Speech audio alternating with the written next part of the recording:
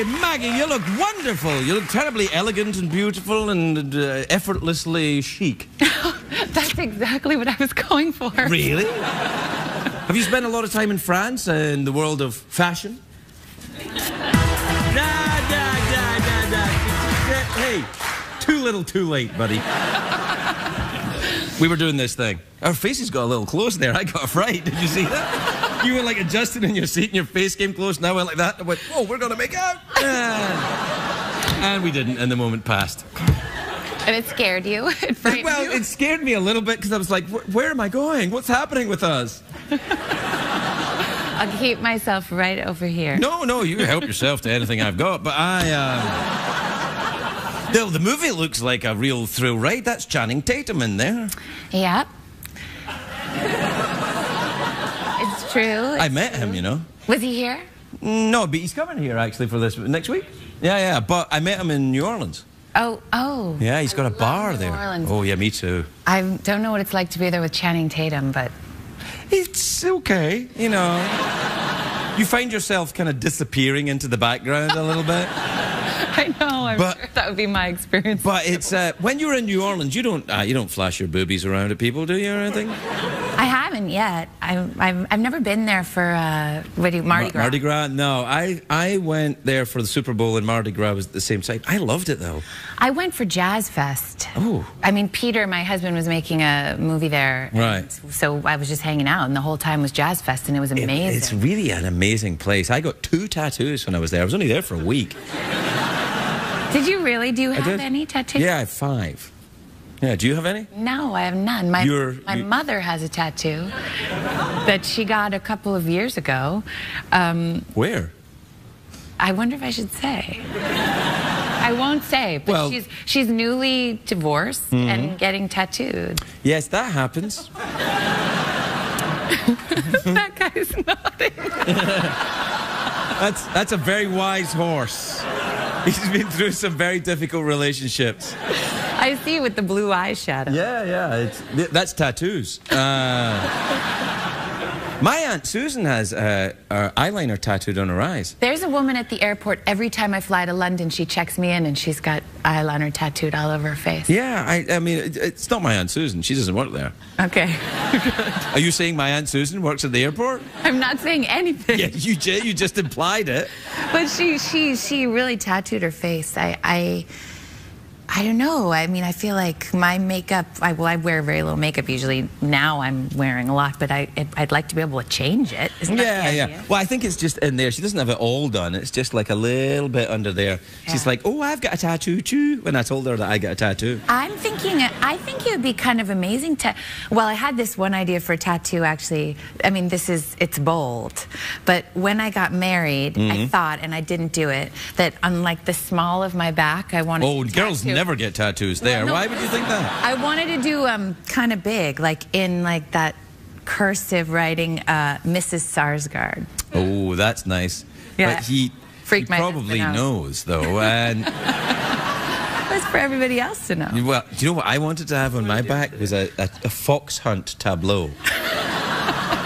Like those things that people have on their curtains of like people, you know, from like the 16th century. Yes, yeah. Or like little Bo Peep people with big... Yeah, like some kind of toile. A toile. Yeah. Well, what about a fox hunt tableau? The hounds are chasing the fox and the tail is disappearing in your butt cheeks. I'm still thinking it's worth it getting it done. Yeah. It's just trying to find the artist who'll do the foxtail. But I liked New Orleans because I felt it was a very magical place. So do I. I felt that the veil between here and the hereafter was very thin. Yeah, it's not totally America. It's not totally Earth, I don't think. I know what you mean, and I did not party hard when I was there. No, I didn't at all. I partied a little bit, right. But I had a little kid, and I mean, it was probably the wildest I'd been in a long time. Right. But even so, like even if I wasn't on Bourbon Street like drinking all night long. No, none of that. No, I'm talking about down on Frenchman. Did you go down there? Where all the music is. Yeah. And there's a great tattoo parlor there if you want your tattoo done. Electric Ladyland. Yeah, it's. I'm not sold yet on the tattoo. Oh, come on! But I did love New Orleans. Yeah, me too. I think I might like to go there and just live there quietly, I don't think you can live there quietly. No, I could live there quietly in, you know, in a corner somewhere. And just watch the folks go by. I'd be a hobo, you know, I'd have a beard and stuff. I couldn't live there. I couldn't live there, but I'd like to go back there. All right. That seems fair. Where do you live? New York? Yeah. Yeah. Brooklyn? Yeah. Yeah, I thought you might be Brooklyn. Everyone goes to Brooklyn now. Why is that? Well, I mean, at first I moved to Brooklyn because it was cheaper. Yeah, the prices, I guess, yeah. And also Trump's not in Brooklyn. That must be a big plus. I never felt his presence very strongly when I lived in Manhattan, but actually I lived in Brooklyn in college, and I told myself I would never go back after I got back Really? to the city. Yeah, so I'll never go back to Brooklyn. And now, you know, I like Brooklyn. Yeah. You've made me like it. I'm not sure it's where I'm going to end up.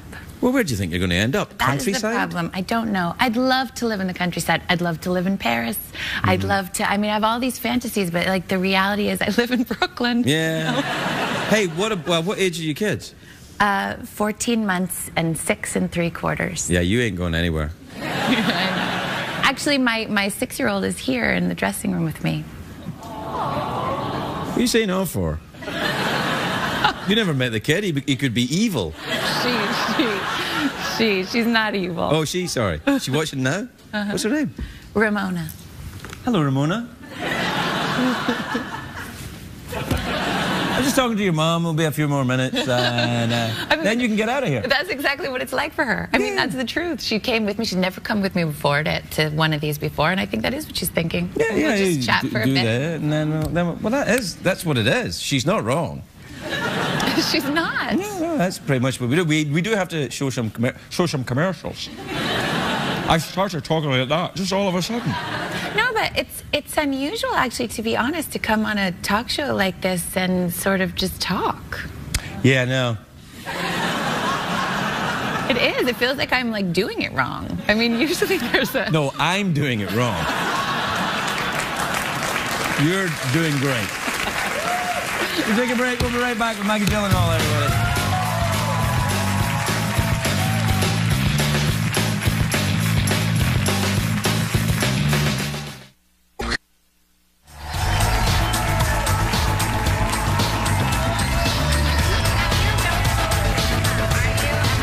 Yes, I am, actually. Yeah. Welcome back, everybody. I was just talking to Maggie about Emma Thompson. His name came up. Why did that come up? She told me she loved you. That she thought you were great, and I really trust her. I don't know if I would trust her, Maggie. I'm just trying to add an air of intrigue. I would trust her. No, now it seems more like a talk show again. Yeah, really? I trust her. I do. Oh no, here's how I'll make it a talk show. You ready? Okay. So I heard you just bought a house. It's funny you should say that. Did you really just buy a house? No. Oh, great. That's good. That's what I heard you just bought a house, and then they always... What's the other thing they say? You guys, when on the set, do you all play pranks on each other? Yeah. Yeah, they do say that. Yeah. It's like, I hated that when I was an actor, and they would say, could you play pranks on each other? I go, no, it's my job. You don't go into your job and go, woohoo, whoopee cushion under the boss's seat. No, it's funny because it always makes me feel like I'm really boring at work. You're not. No, but I mean, they say, did you play pranks on each other? Like, no, not really. No, we get up in the morning, we do our job, we go home, yeah. Well, Jamie Foxx, actually, Yeah, but Jamie Foxx is crazy, though. I love Jamie Foxx. He's very nice. He was here for Django Unchained, and what a lovely gent he was. What a good movie. Quentin, though. Quentin doesn't make bad movies, in my opinion. I totally agree. He's awesome. I love an American genius. Honestly, Quentin Tarantino could ask me to do anything in a movie, and I would do it. I would do anything in a movie or not in a movie. I can't stand with you there. No, really? All right, fair enough. But I do like Quentin very much indeed. Oh, and his movies are amazing. I know. Did you see Inglourious Bastards? I saw all of them. Oh, man, I loved that one. Me too. Well, I mean, what could be bad about a movie? It's like it's a bunch of guys, and all they do for the movie is kill Nazis. I'm like, this is a great idea. My friend told me it was Jewish porn. Yeah, well, a little bit, yeah. Yeah, I know what you mean. I loved it, though. He's so good. And when he's here, he's so open and generous. Well, you know what, actually, I think about him is, you know, when you're younger and maybe you kind of like the things your parents like or like the things your friends like or whoever it goes. I remember seeing Reservoir Dogs, and that was like one of the first movies I saw that I liked because I liked it. You know, it was my taste. It's a pretty rough movie, I though. love Yeah. I was like 14 or something. Yeah, you're just right in the demographic for it right there. It's funny because my oldest boy is 12, and he's just on the edge of starting to discover those types of movies, and I'm kind of like, I wonder how that's going to go. Probably all right, I hope. Yeah. I don't know. 12 is young. Still kind of... Well, don't let him watch Reservoir Dogs yet, you know, but not Reservoir. he's watching SpongeBob and stuff, you know. So you've got a very young one, right? Have you done, is it Teletubbies or Yo Gabba Gabba? She watches some of the stuff her sister watches. With her sister, though, she's gotten like 3/4 of the way through a lot of movies that sort of get too dark at the end. All right, yeah. Like West Side Story. And Platoon. Yeah, there are sections of Reservoir Dogs that are good for her. Oh yeah, just little bits. Yeah, the bit when they're in the diner. Yeah. That's Pulp Fiction. Yeah. Well, I could talk to you all night, but that doesn't work for TV. It sort of seemed like it would with you, you know? Yeah, it would, but you know, CBS were like, oh, we got to sell stuff. What should we sell? I don't know. What are you selling tonight? What are you selling tonight, Skippy? What are you selling? Yeah. Boner pills? Yeah. Probably.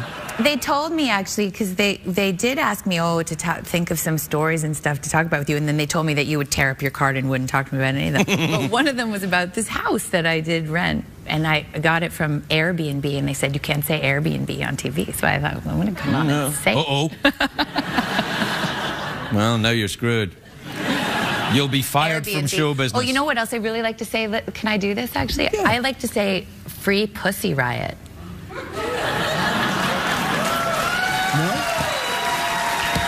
No? We got a yes. Oh, yeah, we got a yes. Free Pssy Riot. Maggie, Gyllenhaal,